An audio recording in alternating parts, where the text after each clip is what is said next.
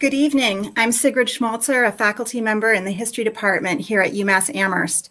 I'd like to begin this event by acknowledging that our university community stands on Nonotuck land and to acknowledge neighboring indigenous nations, the Nipmuc and the Wampanoag to the east, the Mohegan and the Pequot to the south, the Mohican to the west, and the Abenaki to the north. It is my pleasure to welcome you to this Feinberg Series panel discussion on disaster capitalism, ecofascism, and ecoauthoritarianism with panelists Katia Avilés Vázquez, Rajani Bhatia, and John Aloysius Zinda. We invite you to listen to this event in Spanish and to view the live closed captioning. The Feinberg Series is offered every other year by the Department of History at UMass Amherst, thanks to the generosity of alumnus Kenneth Feinberg and Associates. Titled Planet on a Precipice, this year's series seeks to deepen our understanding of the environmental emergency through historical analysis, and so help us to envision constructive paths forward. For more information about the series, to view recordings of past events, to register for future offerings, and to take a look at the list of more than 36 community and university groups that partnered to make this event possible, please visit the Feinberg Series website. Now, when my colleague Kevin Young and I first sat down more than a year ago to brainstorm this event, he was haunted by the 2019 massacre in El Paso, which had been perpetrated by a white supremacist who subscribed to the belief that immigrants were fouling the natural environment and stealing natural resources from Americans. In short, Kevin was worried about ecofascism. Meanwhile, I was troubled by ecoauthoritarianism. My field is modern Chinese history, so I have the opportunity on a regular basis to contemplate a big, powerful state further empowered by the specter of existential threat. But of course, that phenomenon is by no means foreign to us in the US. Think of the War on Terror, that brainchild of US political leaders, responsible for so much carnage around the world and for the intensification of surveillance at home.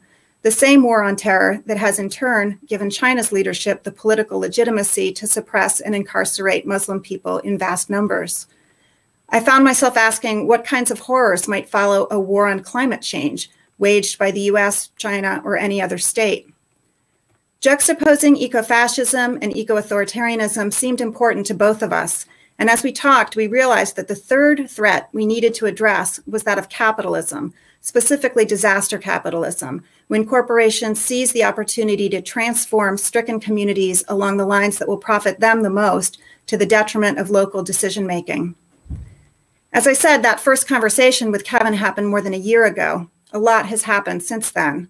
As quickly as the climate catastrophe is descending on us, the pandemic and the nearly stolen election came still faster. And in the past year, we have all had more than a taste of the consequences of both inaction and bad action. What form of action will come to address the environmental emergency? Will corporations seize opportunities to rebuild devastated communities, privatizing land and infrastructure in the process? Will political movements tap climate fears to promote exclusionary immigration policies and enact violent attacks on scapegoats?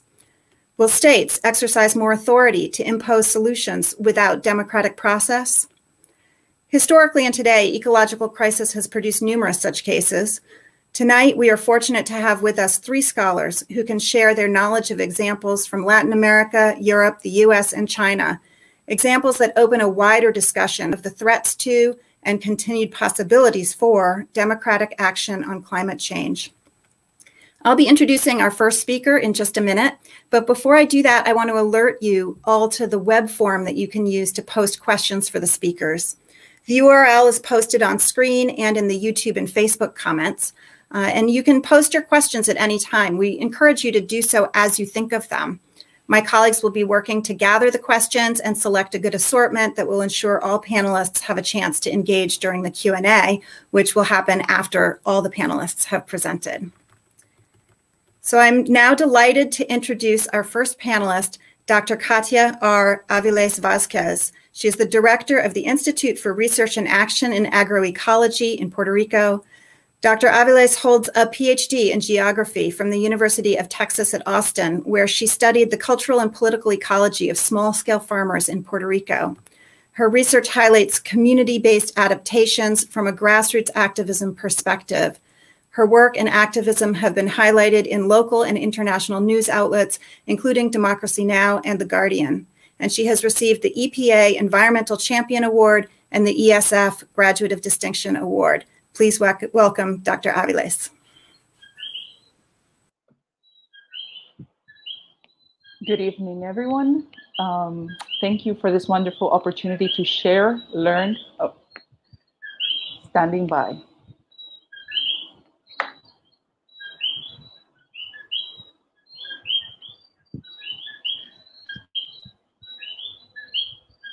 Erica, let me know.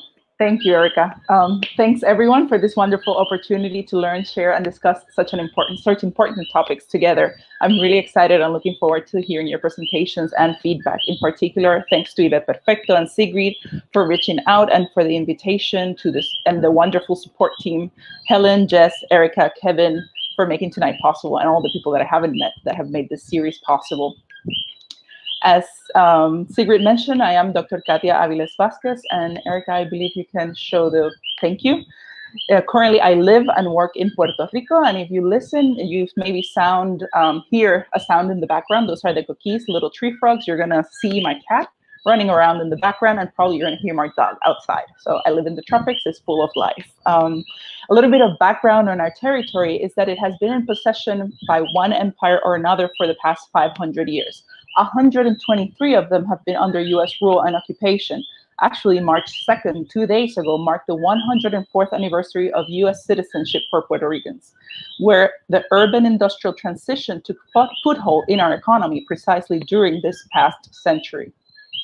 So to go along some very, very basic concepts so that we can get into the discussion later, in this particular case, what is capitalism? And this is just to show you how Uncle Sam was teaching, and there you have the entire Caribbean islands enjoying or being taught how to be civilized by Uncle Sam. This is from 1899, image from the POC.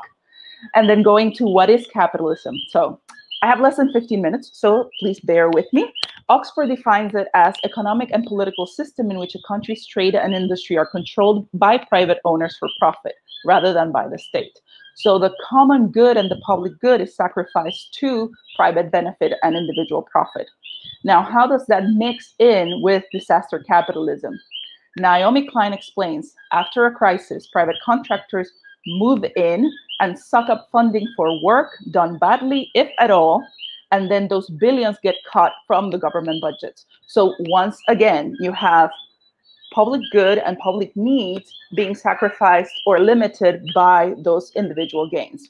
So disaster capitalism takes advantage of people not being able to respond to the government's decision, whether it's because they're physically or emotionally unable to respond as a result of the disaster, and pushes legislation, for example, the privatization of public infrastructure that would otherwise be unpalatable to the general public and a losing political gamble to any politician. It takes advantage of the shock that follows when your life is completely turned upside down. And that is precisely what happened to Puerto Ricans during those first 2 weeks of September 2017.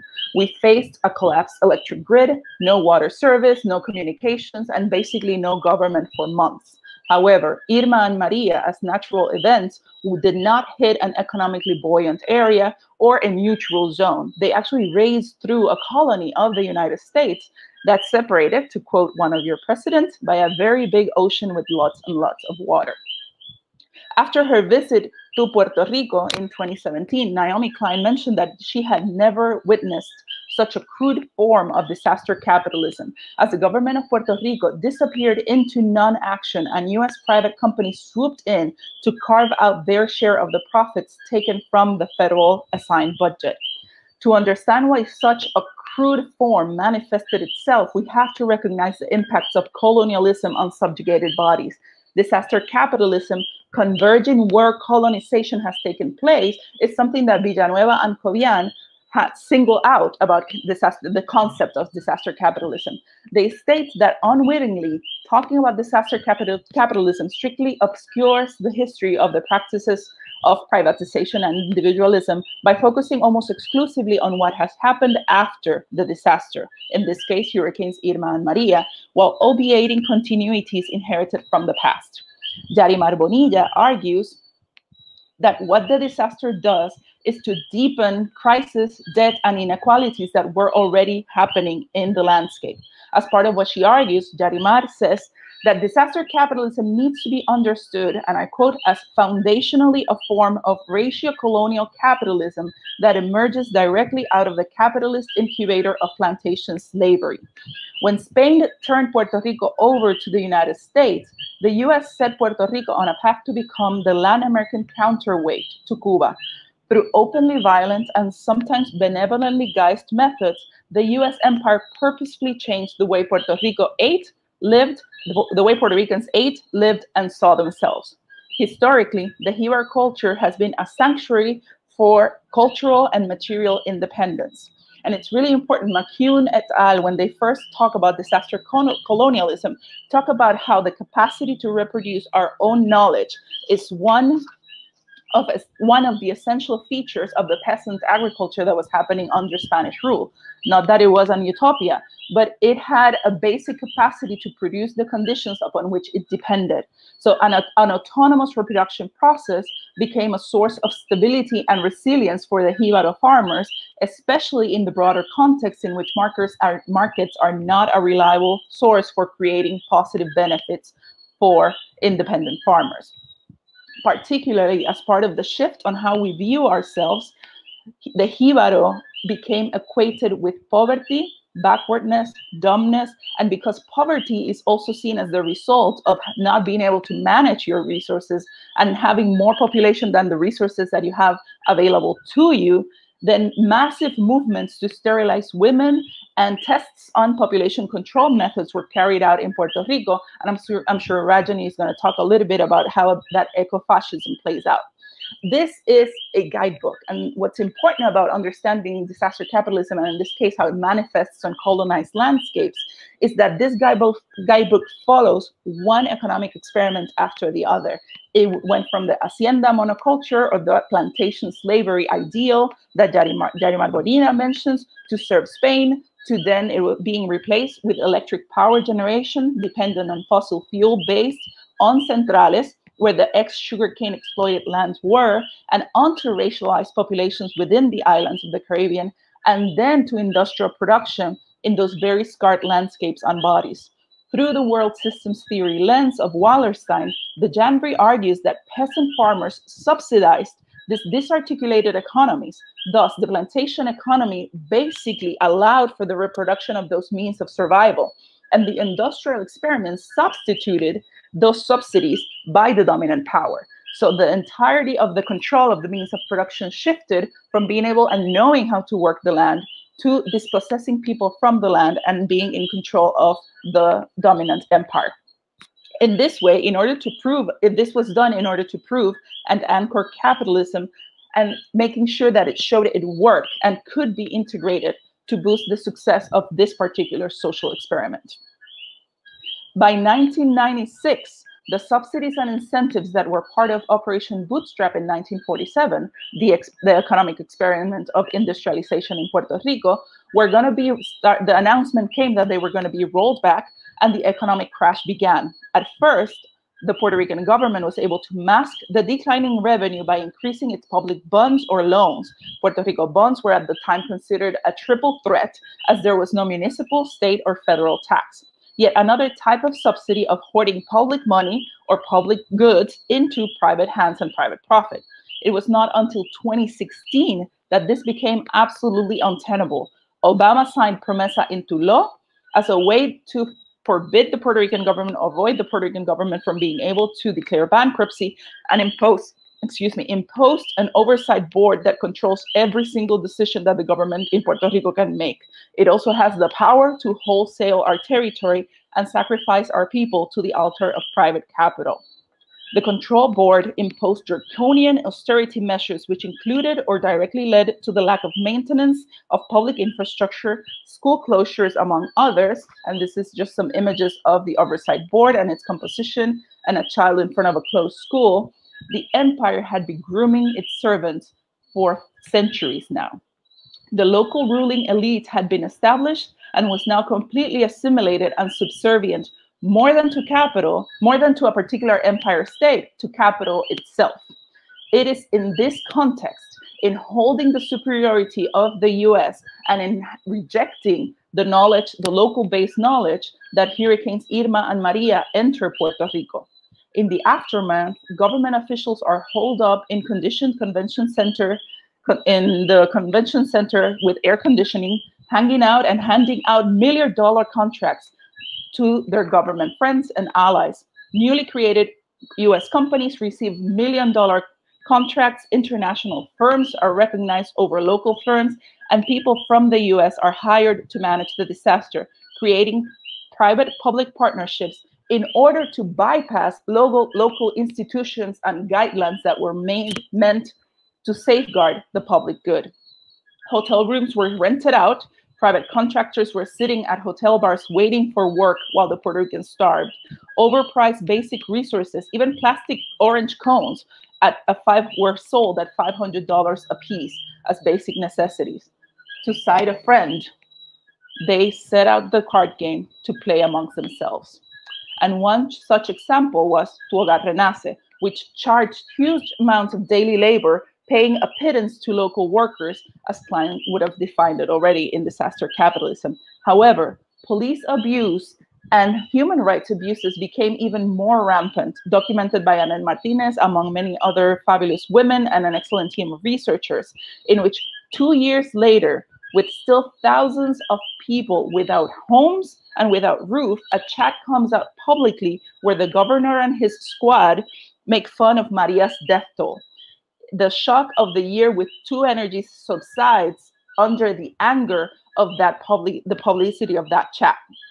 So Puerto Ricans, we took to the streets in what's called the summer of 2019, as you can see here. But interestingly enough, while that one person was being ousted at that moment, the ex-governor Ricardo Rosselló, disaster capitalism and capitalism creates the conditions to perpetuate itself. The government continued behind that one person that received all the ire, business as usual, and created a new public policy to change land classifications that would have permitted increased sales to private hands and loss of land protections to ease construction and immersion of foreign capital into Puerto Rico while pushing out Puerto Ricans from the island. Year 2020 became the supersized combo meal of disasters in Puerto Rico. By the end of 2019, an earthquake swarm became active in the southwest, and in January 2020, 2 major earthquakes rattled the island, leading to yet another round of blackouts, water, and communication shortages. It was in this context then that the COVID pandemic starts, followed by drought and storms once again that further deepened the crisis for most residents. An archipelago that has had 3 years of constant upheavals as if nature itself was against us. Rivera proposes the concept of disaster colonialism to explain how procedural vulnerability is deepened through disasters and subsequently leveraged to deepen coloniality. A government drunk with power, which distributed contracts in the millions for US crews trained to take money off of one disaster after another, with none or very little going to the people, once again seeks out a magic bullet to solve the economic crisis. In this case, the course of privatization and sale of the land by public-private partnerships, like the now experimented DMO, where you see here the current president of the board, as well, while selling the island to tourists or to new millionaires, living standards for Puerto Ricans keep dropping. The designation of over 90% of the archipelago of Puerto Rico as a new opportunity zone, which is an unprecedented event, is a huge amount of the territory, and Laws or Act 2022 became another tax exemption scheme for millionaires, which have already attracted thousands of people to specific enclaves in Puerto Rico only for millionaires and that have little or no financial or social responsibility beyond their gated communities and private schools. Close to 20 billion have been approved for the disaster funding, of which the majority received so far has gone to US companies, and the amount received has been much less than what was expected. Puerto Rico is being converted into a Bitcoin paradise with millionaires buying the territory piecemeal. Meanwhile, the roofs are still not repaired, The funding for reconstruction of schools impacted by the earthquakes has not appeared or disappeared like the supplies after the hurricane. And million-dollar contracts were again given to companies that did not exist or had newly been created for testing COVID and distributing vaccines and materials that would not be available years after the contract was executed. Currently, there are folks forcing the reopening of schools which have not yet recovered from the earthquakes without input from the teachers, parents, and students on how to control, minimize risk, and address all the different disasters that are coming together in contained specific geographical spaces. Ayuda Legal, in December of 2020, developed or finished a study that highlights that the majority of the repairs that have been approved so far were for housing that had a much higher value than those that truly needed repairs. And this new economic experiment is being pushed with solar farms taking up whatever farmland is left, completing then the cycle of leaving Puerto Ricans without food, without housing, and without land. All of this points to what we have been discussing, that the disaster is by design lethal for specific bodies. Gustavo Garcia, in response to Yamiri Bonilla, states that these dynamics of governing life and death are part of the structural conditions that make non-natural disaster events, such as hurricanes, floods, and earthquakes, much more damaging to those colonized and racialized subjects. It is the government structure and the colonized mentality that is opening the way for profits gaining a new dimension. It is not just the threat to the public goods or the common infrastructure, but the disappearance of our very bodies from the landscape, at which point our government, as well as other Latin American governments, have referred to these disasters as a clean slate for rich investments. Now, what is scary about the juxtaposition of an economic setting with colonial ties and climate crisis of those colonized spaces and bodies is that we become more vulnerable to those extreme events, facing them even more than those that caused the climate emergency. More frequent and stronger, over and over, the same script playing out with profound impact on those settings. Puerto Rico, Barbuda, Bahamas, and now the case of Central America in the Mestizo frontier, where the Mestizo frontier is advancing onto areas that have centuries of resistance by Garifuna and indigenous peoples, becoming yet another clean slate. And the image on the right that you see there is precisely an image from the eastern coast of Central America, removing housing, food, and ultimately, again, erasing us from that landscape. It is removing those undesirable bodies that do not benefit capitalism to be substituted in the long game for more desirable, palatable, and useful bodies for capital. We need to flip the script and create new mechanisms that recognize autonomy and independence, that build and reproduce our own methods of production, restore and regenerate the earth, and reclaim that cultural knowledge that is being lost, particularly through reparations, not charity, and against parachute NGOs that absorb international funding the same way that disaster capitalists do, but with a nonprofit front. In this case, we need to recognize the disproportionate impact that colonized lands have had to bear, and the public service that ancestral cultures provided as redundancy measures for survival.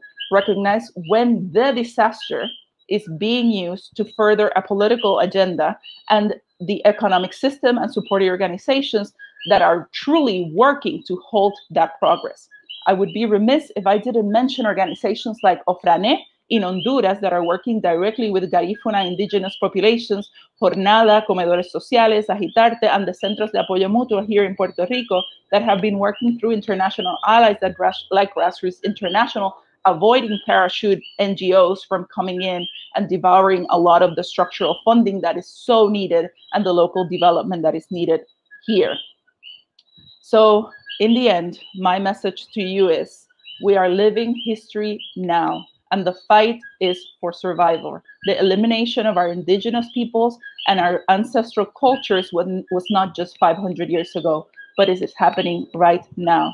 The aftermath of current and future disasters is being used to militarize areas, erase our bodies, and as Rivera says, to further coloniality, private control and coloniality and private control over our common future. And that is the real disaster, ratio colonial capitalism, triple bottom line. Thank you. Thank you so much, Katia, for that very powerful presentation. We see the questions are already pouring in, and I want to remind everyone in the audience that you can continue to post any questions that come up for previous speakers or current speakers in that Google form, and the URL will be posted on the screen and in the Facebook and YouTube chat. So I would like to now introduce the next speaker, Professor Rajani Bhatia, who is Associate Professor of Women's, Gender, and Sexuality Studies at the University at Albany. A scholar activist within women's health and reproductive justice movements, Professor Bhatia has contributed to feminist analysis of global population control, right-wing environmentalism, coercive practices, and unethical testing related to contraceptive and sterilization technologies, both inside and outside the US. She is co-editor of a themed section of Gender, Place, and Culture, challenging scholarship that links population reduction with climate change adaptation and mitigation and the survival of the planet. And she is author of Gender Before Birth, Sex Selection in a Transnational Context. Please welcome Professor Bhatia. Thank you so much, Sigrid. I'm grateful for the invitation to this event and thank the organizers, Jess Johnson, Kevin Young, and Sigrid Schmalzer for the opportunity and the support from Erica and Helen as well. I will be speaking primarily about ecofascism in the US, a topic that I arrived at through feminist critiques of population control, particularly through the influence and inspiration of Betsy Hartman, who has called it the greening of hate. We were both part of a small feminist group active in the 90s and early 2000s called the Committee on Women, Population, and the Environment. Our broad, multifaceted program included issues ranging from exposing coercive contraception practices to racist environmentalisms. For today's talk, I will be, sorry, my slides are not moving. Let me see if I can get that to, oop, here we go. There we go. Yeah, there we go. Sorry. For today's talk, I will draw primarily from my chapter, Green or Brown, White Nativist Environmental Movements, which was published in 2004 as part of an anthology titled Homegrown Hate. But first, a word on the title. The color referred to the Nazi paramilitary uniform known as the brown shirts. It should not be confused with the usage of brown in Ann Coulter's 2017 opinion piece titled Choose Between a Green America and a Brown America, in which the American conservative media pundit berated, in her words, the environmental damage being done by hundreds of thousands of Latin Americans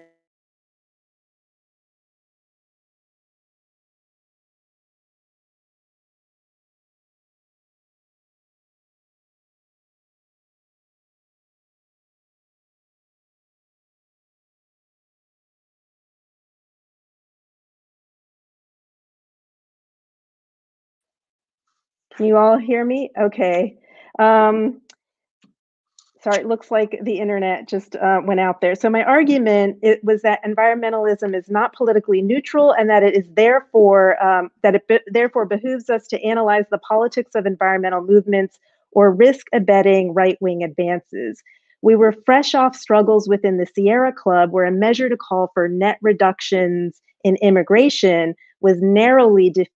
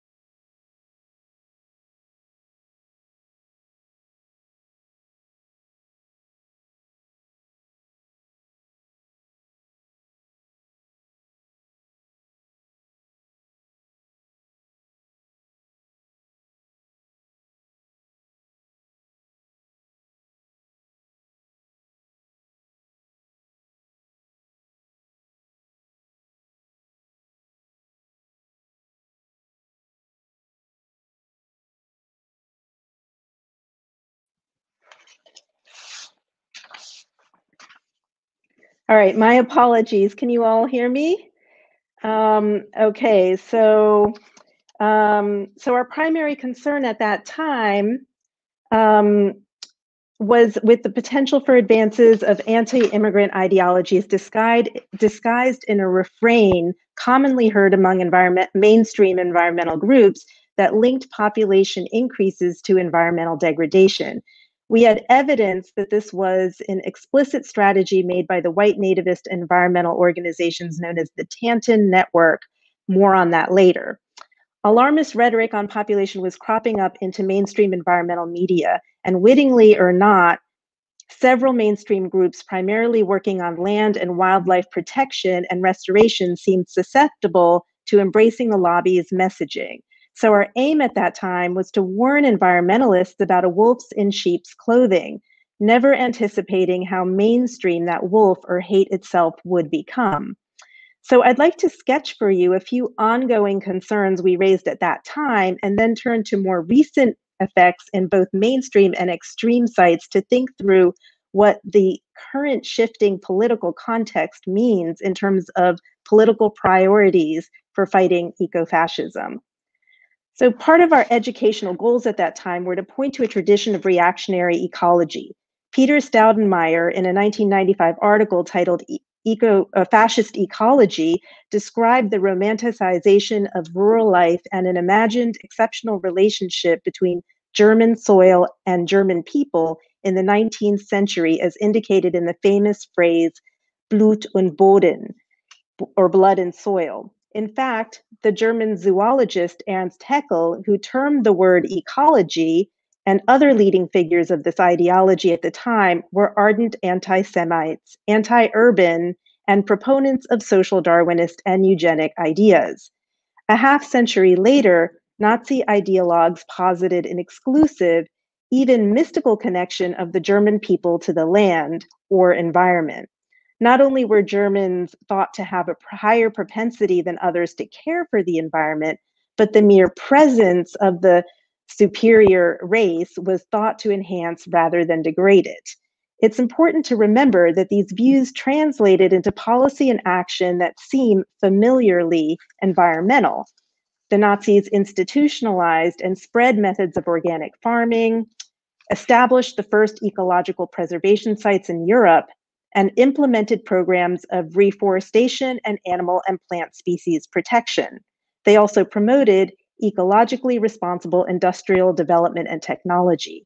The 1935 Reich Naturschutzgesetz, Nature Protection Law, an accomplishment of Nazi ecologists, established rules of special protection for flora, fauna, and undeveloped lands.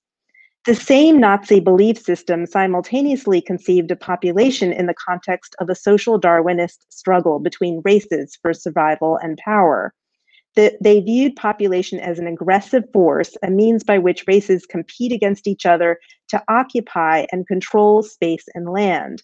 They depicted population pressures from Eastern Europe as a threat to German Lebensraum, or living space. Current right-wing discourse on the environment in the US and Europe portrays the presence of immigrants in similar ways as a threat to American culture or Western civilization, maintaining this idea of population as a hostile force by which one group generatively competes against another.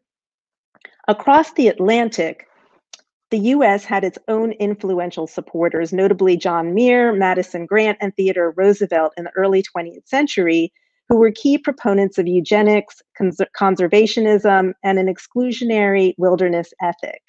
Muir, who founded the Sierra Club in 1892, wanted Native Americans, whom he found unclean, removed from Yosemite. Teddy Roosevelt, who is often remembered for establishing national parks, simultaneously appealed to white women to prevent race suicide by having more children. Madison Grant's 1916 book, The Passing of the Great Race, articulates the demographic anxiety at the heart of white nativist environmentalisms. Nearly 100 years later, Grant's book is still praised by active white supremacist groups. And this brings me to the politics of population control. Volumes have been written about the politics of international population control in the middle of the 20th century, when governance on demographic futures became an indicator for responsible statehood and a precondition for receiving foreign aid. Anxieties about global so-called overpopulation and the Earth's finite so-called carrying capacity that motivated these policies became part of mainstream and liberal discourse. The influential 1968 bestseller, Paul Ehrlich's The Population Bomb, and article by Garrett Hardin the same year, The Tragedy of the Commons, heralded a new period of alarmism about the supposed impending collapse of the planet connected to anxieties around resource scarcity. 50 years after it was written, Tragedy of the Commons is one of the most assigned essays in college courses according to the Open Syllabus Project, and TED Ed and the Khan Academy have animated videos on it. Hardin's competitive exclusion principle, published in Science in 1960, holds that in a resource-finite environment, two different populations fighting over the same resources cannot stably coexist. One will win out. Ideas such as these were always presented as unchanging laws of nature. The global overpopulation crisis, as taken up by the mainstream, produced images of illiterate, poor, dark-skinned masses breeding indiscriminately to the point where they would spill beyond their country's borders. As population control was increasingly invoked and implemented in the name of the environment, reproductive rights, and for the sake of assisting poor countries towards development, the groundwork was laid for funneling reactionary ideas into a liberal agenda. So I shift here from the establishment of a massive population control lobby to the green nativist lobby. During the 1980s and increasingly in the 90s, a new right-wing environmental lobby focusing on the US emerged. It produced a particularly reactionary take on the population and environment link common in mainstream discourse that pointed to an urgent need to control global population growth. The assertion population growth is a primary cause of environmental degradation unleashed nativist impulses in defense of an exclusionary idea of American culture and heritage. The leader of the Green Nativist Network in the US was John Tanton, who has been described by the Southern Poverty Law Center as the founding father of America's modern anti-immigration movement. Active in the National Audubon Society and the Sierra Club in the 60s and 70s, Tanton later founded, funded, and otherwise aided in establishing 13 anti-immigrant organizations. These range from organizations whose statement of purpose is mainly on population and environment issues, such as Carrying Capacity Network, Population and Environment Balance, and Negative Population Growth, to immigration reform organizations that use environmental arguments, such as Federation for American Immigration Reform, Center for Immigration Studies, and Project USA, to those designated as hate groups by the Southern Poverty Law Center. Tanton also funded English-only organizations such as US English and Pro-English.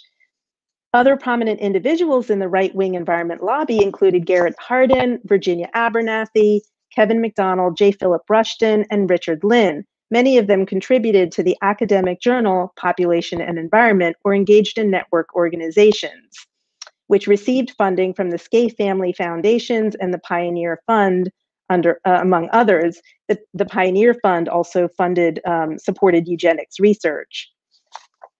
When I wrote about the greening of hate in 2004, I could not have imagined the extent to which white nationalism would make its way to the presidential administration via Donald Trump. Trump advisors and appointees like Jeff Sessions, Kellyanne Conway, and Stephen Miller, as well as the Department of Homeland Security, Citizenship, and Immigration Services Ombudsman, are linked to the Tanton network. They arrived at unprecedented policy influence with an agenda that included militarizing the US-Mexico border, criminalizing all immigration, prohibiting visas from 7 to eventually 13 largely Muslim countries, ending DACA, zero tolerance policies, requiring the arrest of anyone caught crossing the border illegally, ending DACA. And as if these weren't despicable enough, separating children from their parents. Although these measures were carried out without environmental justification, a Tantan-allied group called Progressive for Immigration Reform called on Trump in October 2019 to create a new bureau within the EPA with jurisdiction over immigration and naturalization to study the impact of population growth on the environment. The appeal stated, Mr. President, other administrations have failed to study population growth's impact on our natural resources and treasures. You are presented with an opportunity to create an environmental legacy, not just for you, but for generations of Americans. Remember, economic prosperity isn't the sole measure of a president's success. Part of making America great again is making it green again. So what happens when Tantan's network, once a disreputable faction of right-wing politics, becomes populist and goes mainstream? The extreme goes even further.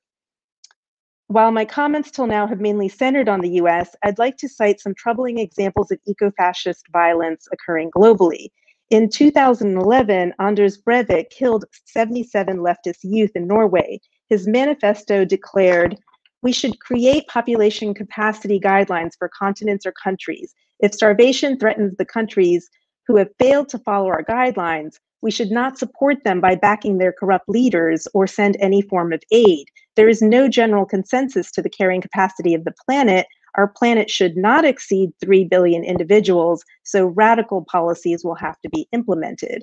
In 2017, Richard Spencer, leader of the Unite the Right rally in Charlottesville, cited protection of the environment as a main reason for the mobilization.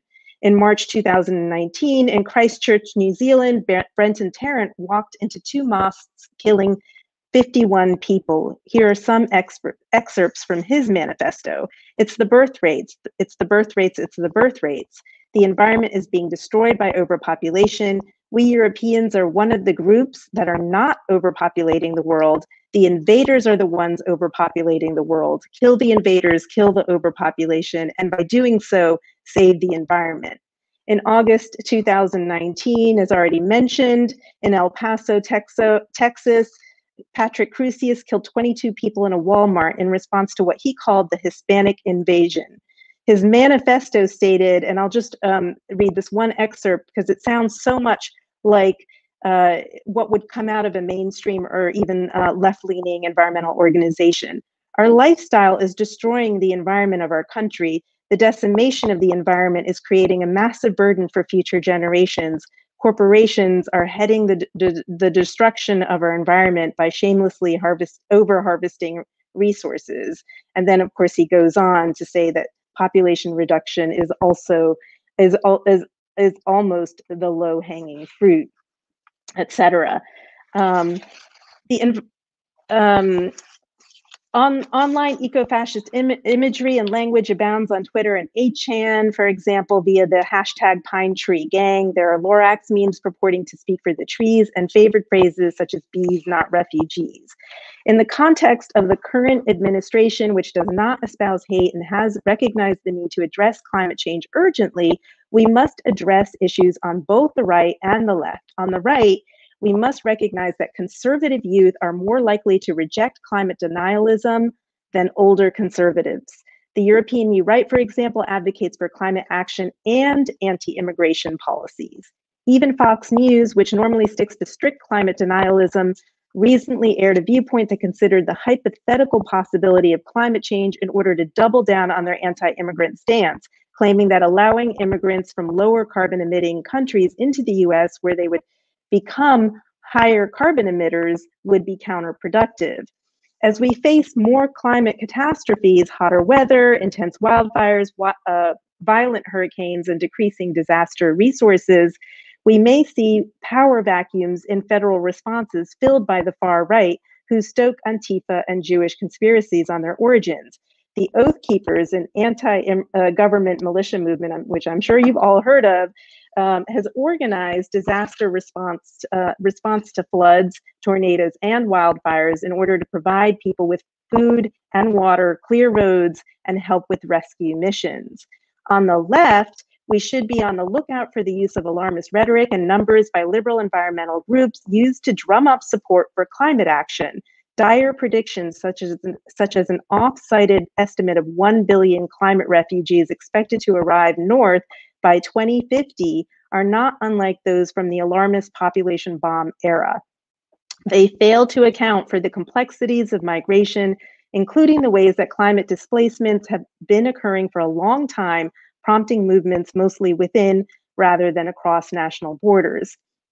We need to also watch out for old school population alarmism. Recently, a group of bioethicists defended even coercive measures of what they called population engineering as morally justified in averting harms related to climate change. In addition, populationist discourses increasingly invoke the language of social justice and self-identify as progressive or liberal. For all these reasons, we have to think carefully about how to address the urgency of climate change and other pressing environmental issues without driving right-wing alarmist rhetoric.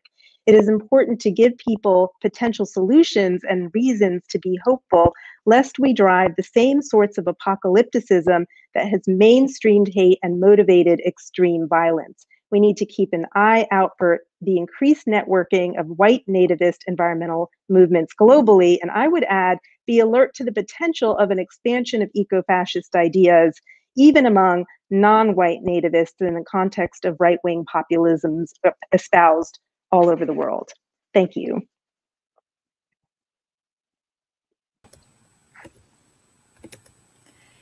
Thank you so much, Rajani, for handling those technical difficulties so well and giving us so much to think about. I know the questions are coming in, and I want to encourage people to keep posting those questions to the URL that is appears on the bottom of your screen and in the chat for YouTube and Facebook.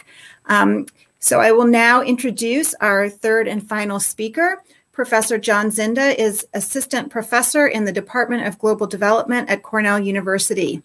An environmental sociologist, he studies how people create, struggle over, and sometimes resolve environmental concerns. Much of his work has examined how people and landscapes in rural China respond to developmental and environmental interventions around new national parks, afforestation, and agricultural livelihoods. He also examines how people respond to changing flood risk in the United States. His work has appeared in World Development, the China Quarterly, Society and Natural Resources, Geoforum, Rural Sociology, Human Ecology, and the Journal of Peasant Studies. Please welcome Professor Zinda.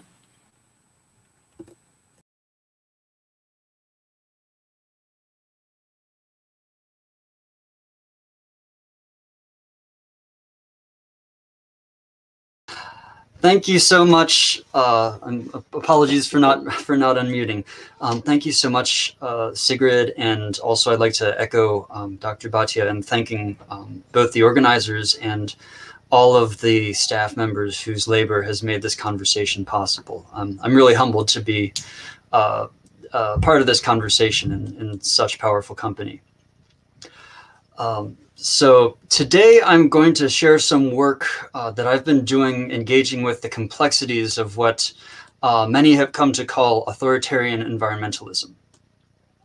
So this paper originated in fieldwork that I was doing in southwestern China, where I was working with landscape ecologists to understand how and why different communities that implemented a reforestation program saw very different outcomes. The negotiations and compromises we observed diverge a great deal from common pictures of authoritarian environmental governance. So I drew on this work and also dug into a lot of other scholars' insightful examinations of various domains of environmental concern in China to draw what I hope will be a clearer picture of authoritarian environmentalism. In a book titled The Collapse of Western Civilization, Naomi Oreskes and Eric Conway present a sobering history of the Anthropocene from 200 years on. Catastrophic climate change and geoengineering backfires have wrecked countries and slaughtered billions. The narrator, a citizen of what they call the Second People's Republic of China, recounts how democratic institutions hobbled by neoliberalism failed to address the crisis. Authoritarian China, with its strong central government, mobilized people and resources to cope and persist. These authors joined a host of other scholars and commentators who have argued that in the face of super wicked problems posed by climate change and other environmental problems, Only authoritarian states will have the fortitude to take decisive actions that threaten many subjects' immediate interests. Seemingly in direct response to such claims, ruling authorities in the People's Republic of China have made massive investments in environmental protection and remediation, from the world's largest reforestation effort to a new effort for protected areas, a new framework for protected areas, to unequaled investments in renewable energy, to dramatic reductions in air pollution in major cities. The Chinese Communist Party and its agents in the state have articulated a vision of lands and waters managed to yield natural health and beauty, economic plenty, social welfare, and national strength. They call it ecological civilization. We might note that there are definitely strong flavors of green nativism, analogous to the kinds that we just heard about.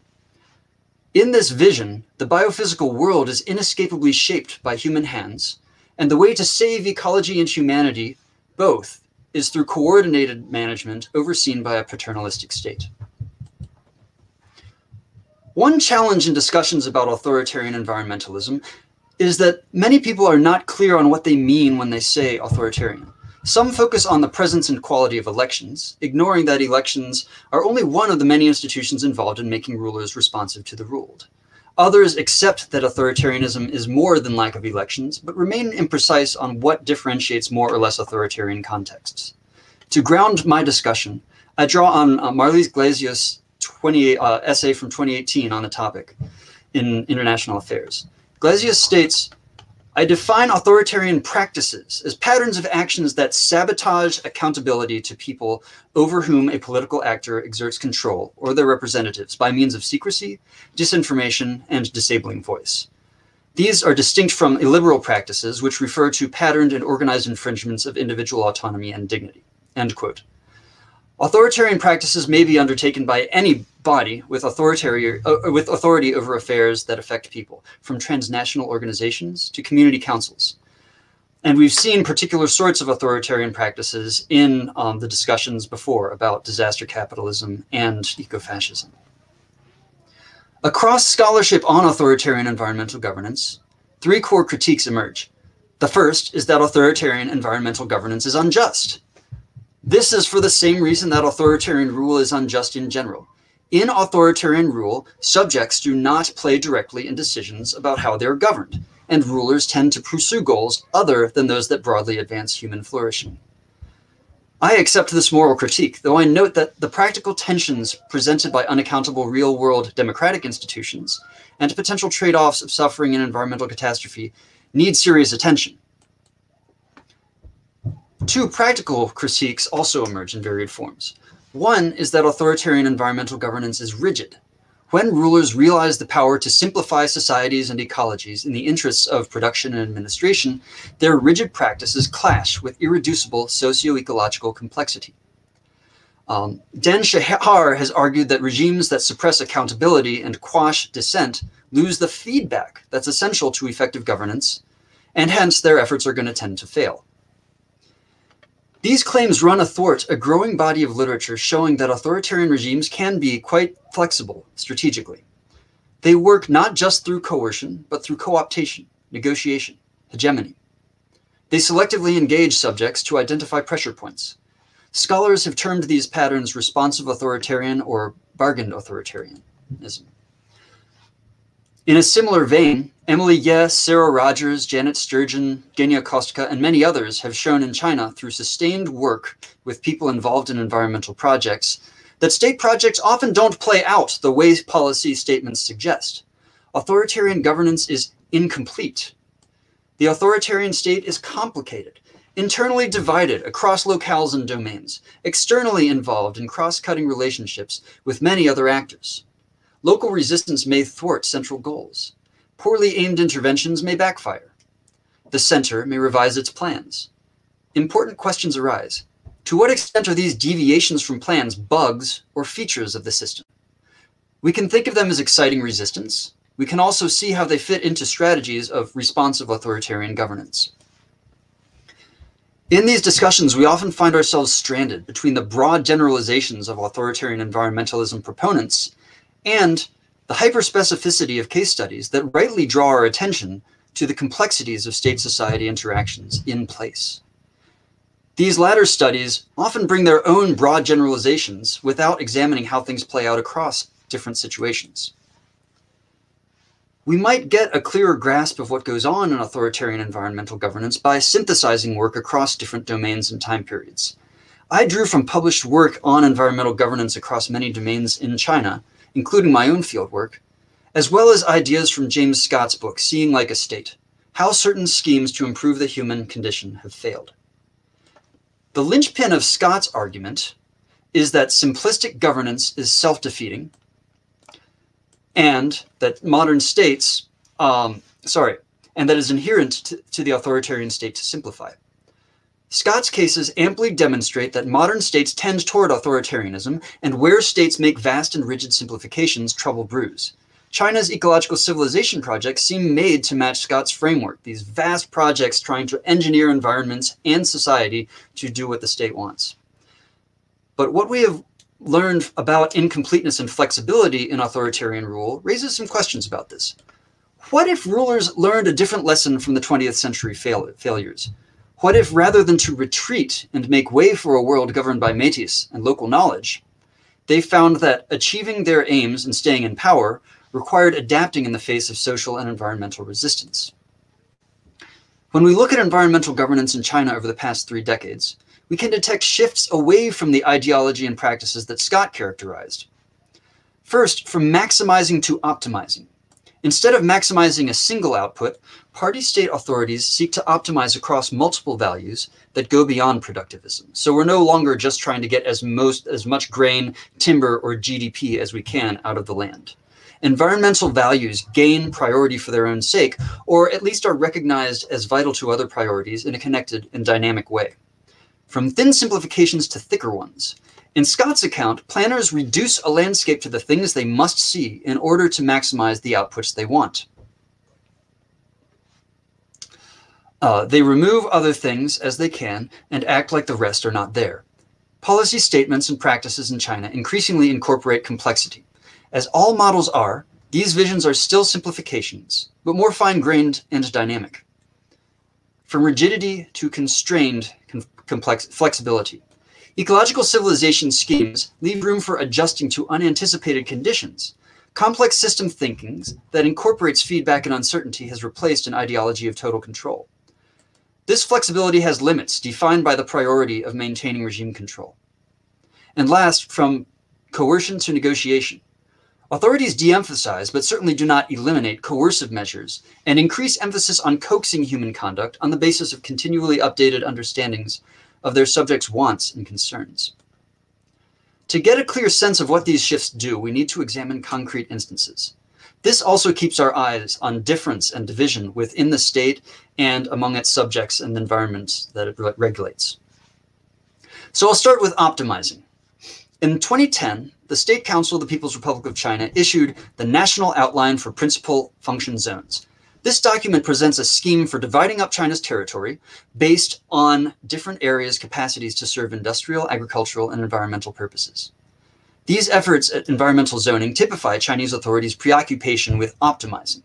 Mapping underpins land use quotas, which would seem to be a maximizing approach. But these designations unleashed negotiations among central, provincial, and local actors, often bringing adjustments. Local officials' criteria for advancement have also changed, with economic indicators de-emphasized and environmental ones elevated. Principal function zoning is no panacea. Nevertheless, it contrasts starkly with past land management approaches that cordoned environmental, agricultural, and industrial spheres off from one another and subordinated environmental goals to increasing economic output. By institutionalizing a more complex view of socio-ecological relationships, the shift from maximization to optimization may enable party-state actors to recognize and incorporate concerns that they once disregarded. To incorporate additional values, planners must thicken their simplifications. If agriculture is not only about raising economic output, but also ensuring domestic provision of strategic crops, maintaining soil fertility, and preventing social unrest, then the state's lenses for viewing farms have to take all of these things into account. Examining a state-facilitated shift from grain to potato cultivation in the arid northwest of China, Afton Clark Sather has written, State actors' direct regulation of nature by providing irrigation water has been replaced by government regulation of drought by means of climatic adaptation, going with nature in the seasons, and enrolling agriculture into ever-expanding circuits of material circulation." Close quote. Another telling case is the proliferation of walnut trees in China's southwestern mountains, where I have worked. For boosters, perennial crops offer not just high-value produce and roots holding down soil, but stable supplies of strategic commodities and a boon for building processing industries. Walnuts seem an ideal choice because local inhabitants have grown them for hundreds of years and might draw on local knowledge in their cultivation. This thickening of simplifications has enabled new crops to proliferate and tempered effects that more fully commodified crop booms have brought elsewhere. While agricultural initiatives continue to push industrialization, policies stipulate crop rotations, fallow cycles, and controls on synthetic inputs. Such actions fall short of the richness of smallholder polycultures, but by working with complexity, they may make agriculture in China more resilient. Now, constrained flexibility. State authorities have moved from unbending demands to using rules and negotiations to keep systems in manageable states. They allow markets to function as a buffer against scarcities and gluts. These flexibilities are not absolute. Nonetheless, environmental management in China today is a far cry from the rigidity of authoritarian high modernism. The Returning Farmland to Forest program, or RFFP, shows how Chinese state authorities attempt to resolve tensions by tweaking and repackaging interventions. The program's central aim was to reduce soil erosion by paying farmers to retire erosion-prone farmland and plant trees thereupon. In many cases, farmers resisted. Authorities sometimes buckled down, but also made the RFFP more flexible. Restrictions on interplanting field crops were lifted. Poverty alleviation, alternative energy development, and job training became central to the policy. Party-state agents adapted in the face of tensions. Pollution management highlights both flexibility and constraint. Facing widespread smog, China's rulers have declared a war on pollution. Centralized oversight, binding targets, and unannounced inspections bespeak tightening control. Yet, as Genia Kostka writes, China's target-based environmental management approach also permits far more flexibility than one might assume. When targets are passed down the administrative hierarchy, local bureaucrats often tailor them to regional circumstances. In addition, the occurrence of crises or unforeseen problems can trigger adjustment of targets. End quotation. These flexibilities have limits. Where core policy priorities, national security, or social unrest come into question, coercion prevails. This is not necessarily a pretty picture. Still, within such constraints, environmental management efforts in China are flexible in their goals and means. Party-state authorities have also shifted from coercive measures to coaxing human conduct. They invite members of the public to participate in environmental programs and express concerns about environmental issues while suppressing actions that might prove disruptive. The South to North Water Transfer Project looks like the epitome of an authoritarian high modernist scheme. Dams, tunnels, canals, and pumping stations move water from the Yangtze watershed to the parched north, driving involuntary relocations and privileging some regions over others. Yet, as Sarah Rogers, Michael Weber, and others have shown, the project's builders deal in persuasion and exchange more than coercion. Authorities co-opt potential opponents with compensation payments and lucrative projects. They strengthen the project discursively by tying it into the national environmental destiny expressed in visions of ecological civilization. I am arguing not that authoritarian environmentalism is something we should rally around, but that it has greater staying power than many have suggested, and its unevenness contributes to this staying power. Instead of trying to steamroll nature, the party state is addressing it dynamically, sometimes accommodating, sometimes engineering, always manipulating, but also always taking biophysically constraints seriously. Looking ahead, rather than catastrophic failure, perhaps we are more likely to see managed tensions. The responsive authoritarian character of China's schemes, and I don't want this to be construed as responsive in a sense of fully accountable, but rather selectively responsive to things that raise tensions for the state. This responsive authoritarian character tempers the most destructive tendencies of authoritarian high modernism. Still, the simplification, drive for control, and neglect of complexity that Scott critiques are only tempered. They're not absent. Another thing I'm not arguing is that China has seen a wholesale movement to the right end of all of these axes. Some areas, like forest management, seem to have moved further than others. Forcible shutdowns of polluting enterprises show moves in the opposite direction. We can learn a lot by examining under what circumstances these shifts take place and with what implications. This picture draws from China's experience, but it may illuminate other cases of authoritarian environmentalism, or perhaps environmental governance in general. After all, Scott's argument was that all states have authoritarian tendencies.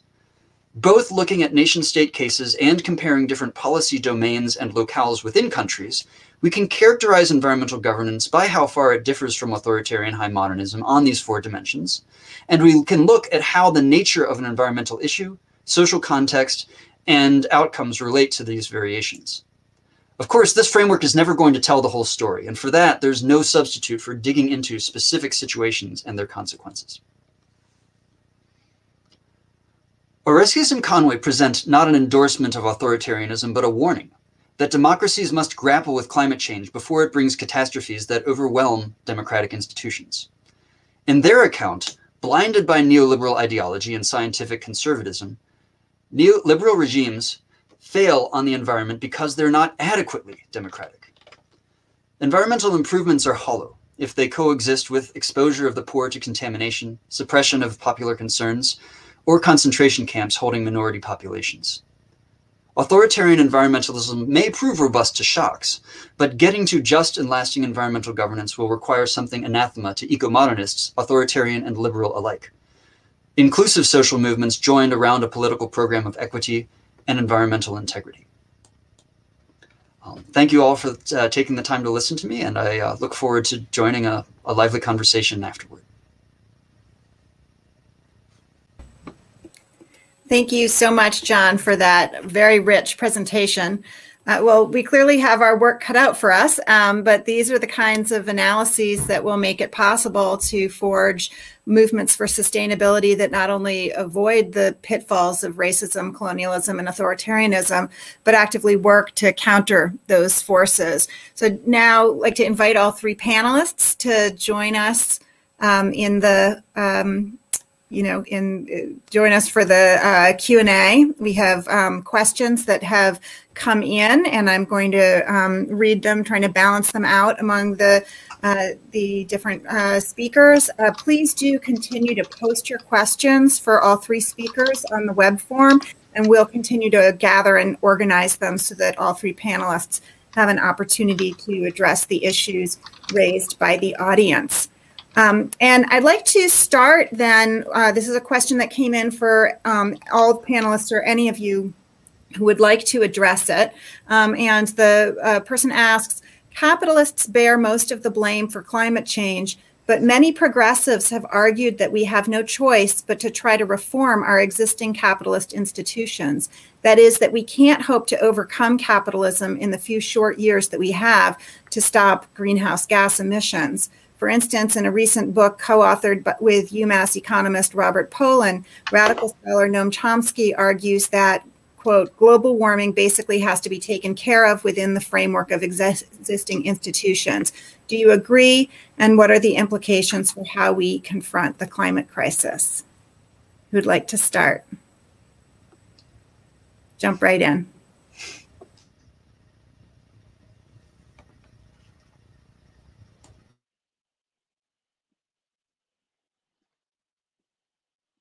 Well, I'll just start by saying that I think that we need responses at multiple levels. And so I don't, see capitalism disappearing anytime really soon. So we're going to have to work within these frameworks, but also continue to imagine how we can, just thinking of Katia's remarks around disaster capitalism, how we have to think more creatively about how to deal with these disasters, right? Because otherwise we're going to be continuing these cycles, right? We're never really going to be addressing the root causes of the problem. So I do think we'll have to address these issues on multiple fronts. Thank you. Katia or John, would you like to chime in?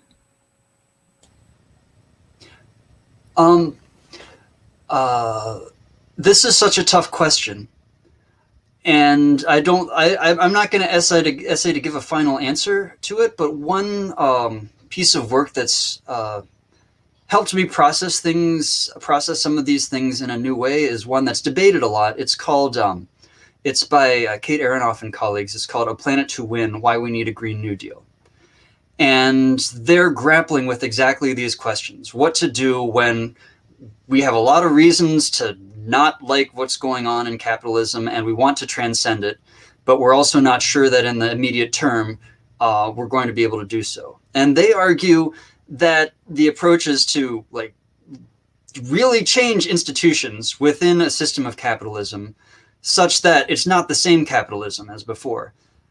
That's not going to be satisfying to everybody, and we've seen, especially again from Dr. Avilés Vázquez's presentation, that there are things that are intrinsic to capitalism that tend to really fight both socially just and environmentally sustainable solutions. And so it's a tall order to see whether Green New Deals can get us at least as far as we need to go to avoid immediate difficulty. I would just add to what Rajani and John mentioned, that when we discuss that reform, part of what we're reforming is precisely the system that is creating the problem, which has already been stated, but also who survives. And it's something that within the resiliency debate of being more resilient to climate disasters, where resiliency is for those that survive. So when we're choosing, we are literally choosing who lives and who dies. And I think that's the power of gods, right? And how do we manage that power within academia and even at the grassroots level? I couldn't agree more with Rajani about we are going to need all the strategies at the same time. Definitely, we cannot afford to not create a different structure that can then supplant capitalism, but also shift it from inside while we're trying to survive. So thank you for that question. That was an intense one to begin with. Yeah, we didn't start off easy, I suppose, huh? So the next question is specifically for Rajani. You warned us about the dangers of alarmism when discussing climate refugees, the danger of unwittingly reinforcing the racist, eco-fascist narrative about refugees flooding across national borders. But isn't it undeniable that there will be a massive increase in human displacement from climate disasters in the decades to come? And won't many of those displaced people need to seek refuge in rich countries like the US? By stressing the magnitude of the climate crisis and the increased displacement it will cause, can we in fact help move people to take action against climate change and psychologically prepare them to be more welcoming toward refugees? I mean, I would agree that I think we do need to prepare ourselves for more refugees and psychologically, just as you mentioned, I think that's a really good strategy. That's quite a different strategy than just using hate as a motivation, like to keep refugees or any immigrants out. But I would say that it's important to understand also that there are very complex causes for any kinds of immigration, and in terms of movements that take place because of climate issues, and most of those movements have occurred to a large extent within borders. So I think that there is a way that this idea of like massive numbers of climate refugees coming to the north is an exaggerated kind of discourse that keeps getting repeated over and over and over again. And there's a lot more nuance and complexity to the way displacements occur that we need to pay attention to. Thank you for that. This next question is for Katia. What are some models for disaster recovery that don't feed into the problem of disaster capitalism? Have any nations or organizations approached this successfully?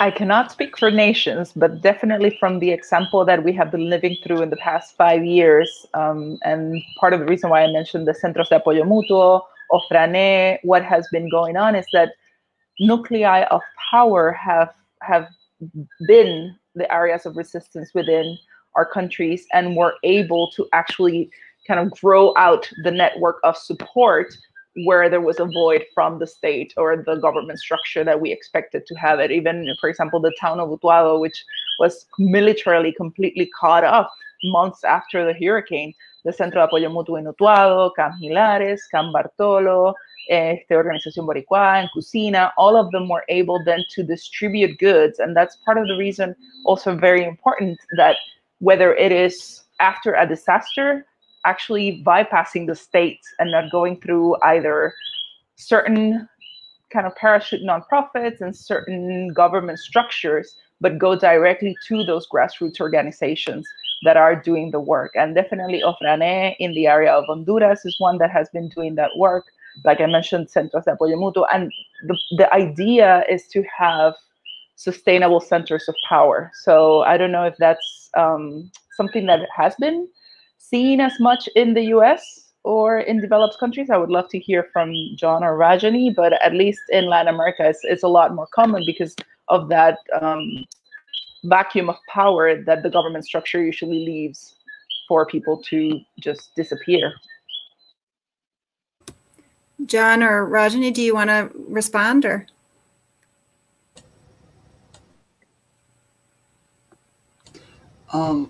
Just really briefly, I mean, that reminds me a bit of the various examples that Dorothy Solnit writes about in A Paradise Built in Hell, where in many different disaster contexts, right, what initially happens is that, as hierarchies are blown away, people initially come together in mutual aid. Now, the question of what happens next is really important, right? Because that's when the state and capital, after things start to settle out, start to come in and reestablish hierarchies, and that's when a lot of difficulties start to ensue. So I feel like the seeds of that are present in a lot of different places, of course, to different extents. I would just add that I don't know the names of particular organizations, but we heard, of course, in the aftermath of Hurricane Katrina, there were many different kinds of very interesting efforts of communities reaching across,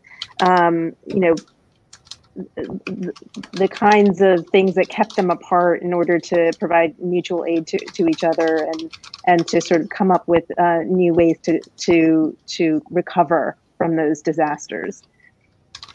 So there are examples. I wish I could give you some more concrete ones. That's great to start with, for sure. A question for John. I'm choosing which of these. There are several interesting questions here. I'll start with why does the moniker authoritarian attach so much more readily to China than to our own governments in Western political discourse?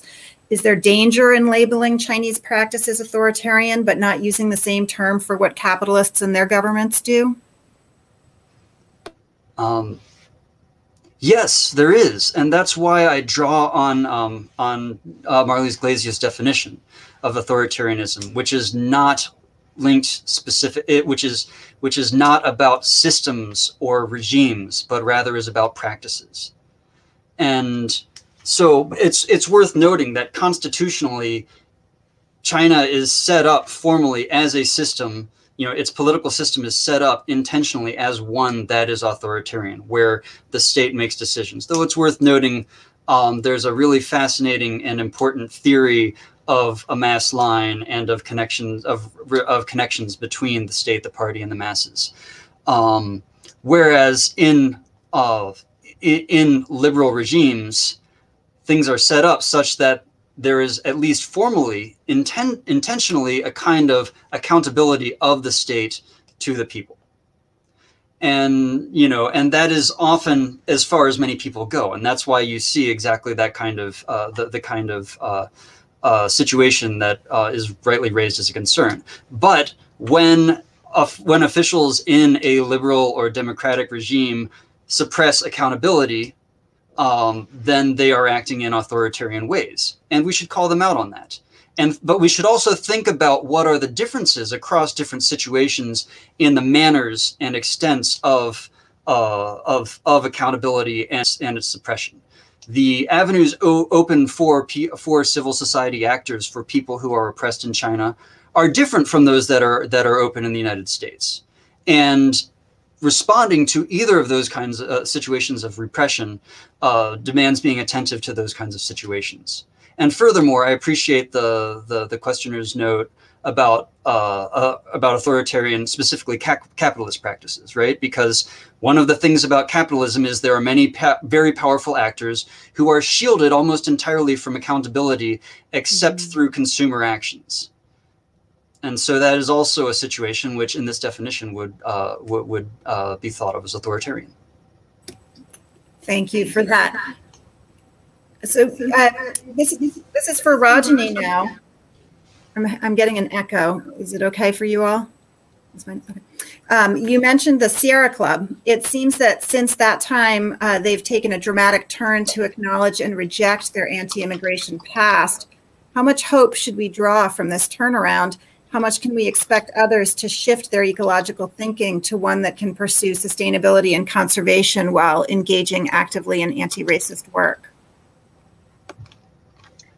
I think this is incredibly hopeful, and it was something that was very much struggled for, and so it's not by accident that the Sierra Club is really thinking about these issues in a way that, you know, really wants to highlight, you know, their past racism, you know, essentially, and I think that we need to really think about any kind of environmentalism needs to have a very explicit anti-racist focus in order for us to, you know, work around these issues. I mean, it has to be very much explicit. Otherwise, we can't just assume, you know, that it's there.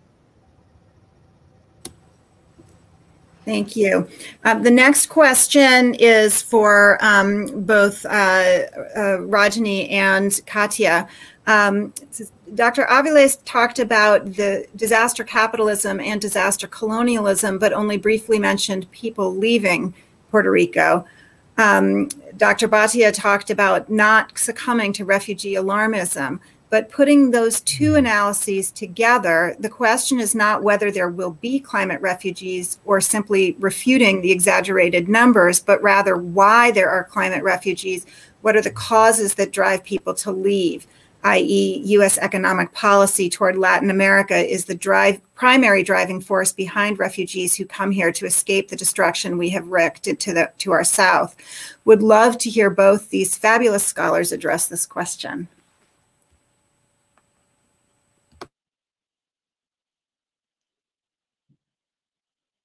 I mean, I'm just I agree. That was a great comment, and I just want to underline it and support it. That was, yeah, I don't have anything to add.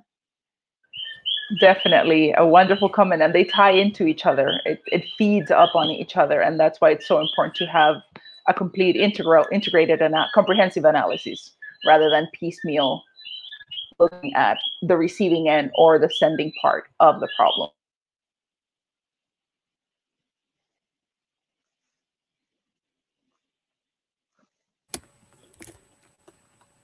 Okay, I'm looking through. So this one is for John. In the current climate of xenophobia, how can we critique environmental authoritarianism in China without feeding prejudice against China? And also, how can we critique environmental authoritarianism without feeding prejudice against socialism as well? Oh my, that is the struggle. And I think the struggle is very difficult, as there are real things to be concerned about in China, just as there are real things to be concerned about in the United States and many other locales. And I think the challenge, I mean, there are analogous challenges in any struggle in a complicated world, right? Where there are many actors that are working against many issues and a lot of cross purposes. And I must admit that I am more or less reduced to responding in these generalities because this is tough and a thing that I'm frankly still working on and learning from the many people within, from, and beyond China who are fighting for justice for people within China and beyond, in solidarity with people fighting for justice in Puerto Rico, in the United States, in other places. So I'll stop there. I still need to learn on this question. And also one last thing, I do want to correct myself. I mistakenly mentioned Rebecca Solnit as Dorothy Solnit. Her name is Rebecca Solnit. My apologies. Thank you for that, and for the great answer to the question as well. So we are almost at time, and I'd just like to ask each of the panelists for final thoughts. Is there something that you'd like the audience to come away with, or anything that you'd like to underscore in the conversation that we've had? Why don't we start with Katia? Excellent. Well, all I have to say is that this was a perfect pairing, or it's not a pair, it's actually a three, but it was a perfect coming together of the ideas. And I think what we talked about in the previous comment of looking at this in a comprehensive manner, and like Rajani already said, addressing it at different levels and with different strategies is going to be crucial for us to move forward, and definitely keeping that hope. And I think what John mentioned about bringing in the book about A Planet to Win. That's actually, there's been a lot of work that's documenting not only what's going on the ground, but then the building up or scaling up of different movements that are building towards a more just ecological future for everyone, and one in which not just some people get to survive. So I think kind of reminding ourselves of that hope and reminding each other of that hope is going to be really important, and making sure that we're always thinking of it from a comprehensive approach while still working on our little pieces of land. So thank you for this invitation. It's been a pleasure. Thank you so much, Katia. Rajani? Sure, and I would just add that, I think it's incredibly important as we center environmental justice perspectives to do so in a way that is transnational. We really need to work, build transnational solidarity on these issues, especially, within the United States, where we often are just oblivious to what's happening around the world. I mean, I think we need to really think more and work more to build connections around these issues transnationally. Great, thank you. And John, final comments?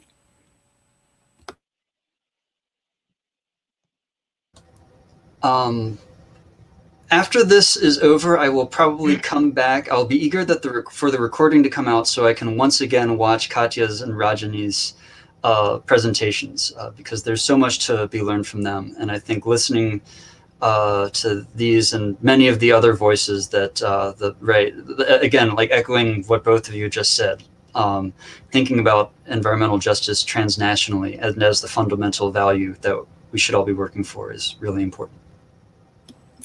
Wonderful. Well, thank you, all three of you, so much. Again, just a very rich conversation, such excellent presentations. And my only regret is that we didn't have more time to get to all of the questions that came in, and to, really be able to extend this conversation further. But we know each other now, and the audience knows who you all are, and I'm sure this will be sparking a lot of good conversation and good work as we strive for a more sustainable future through solidarity.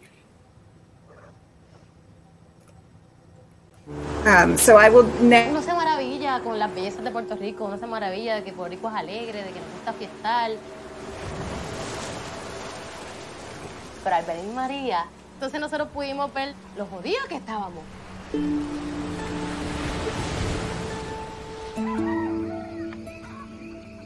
El verdadero desastre vino después. Más de 5,000 personas fallecieron por la inacción precisamente del gobierno. New investors are coming to Puerto Rico, people that want to protect their wealth. Government services should be privatized and put in your hands because you can make money doing it. El gobierno que parece que no le importa la economía en la que tú tienes que sobrevivir. Entonces no es justo. How well is that going right now? Ten mucho cuidado con cómo usted me está hablando a mí. Usted es un hombre blanco y está en mi terreno.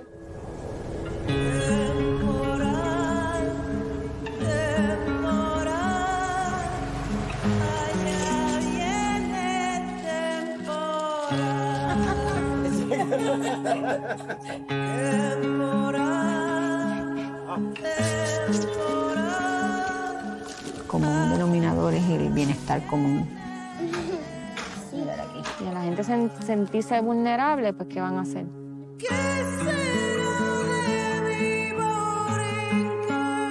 Después de María dijimos, ¿sabes qué? No.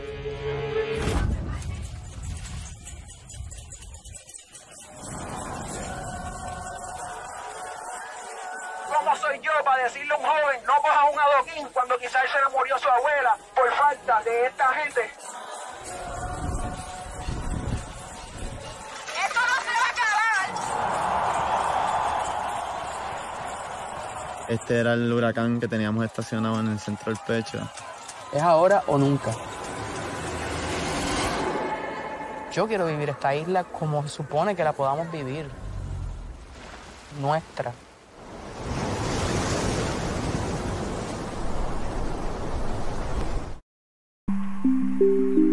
I am told by our father that they settled here long time. We know the boundaries by the old footpaths, by the mountain. We consider this place to be our land. If I lost this land, it's going to be loss of people and their history, culture, and memory, and so loss of everything. For us to know where we're going, it's better to know where we come from. Acquisition of land over the years has favored the elites. Successive governments will give out logging concessions without any prior information to the communities. They will wake up in the morning and see loggers roll into the villages with bulldozers and chainsaws. Development depends upon knowing who owns what, and at the moment in Liberia, that's very difficult. The war affected every fabric of a Liberian society. Historical records were destroyed. The museums were looted. Most of the oral historians were killed. So you have a country without knowledge of their past. As long as we begin to address those issues, it will not be such a time bomb. But if we leave them undone, it will explode. How can we send your children to school now? We don't have no land. Government is not talking anything about it. Everything we have is gone. Whenever you are denied what rightly belongs to you, you don't sit down and sing hallelujah. You take a tactical retreat, and at some point in time, you strike. When you talk about life, you talk about land. Without the land, we cannot make it.